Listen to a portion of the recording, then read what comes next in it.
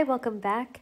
In this video, I'm going to show you how to use mass spec data to find the average atomic mass, and it's pretty easy. So let's look at our mass spec data. We have percent abundance and mass.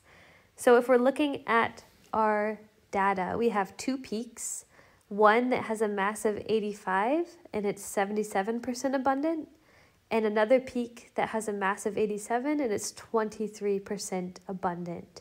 We're going to use our normal formula for average atomic mass, which is the total mass over the total number of atoms.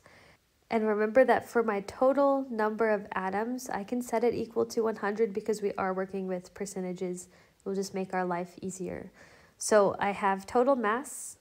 I have my mass of 85 that has 77% abundance, plus I have my mass of 87 that has 23% abundance, which is equal to 8,546 over 100, which is equal to 85.46, and that is my average atomic mass. And if we look on the periodic table, we can identify this element as rubidium because it has the mass of 85.46.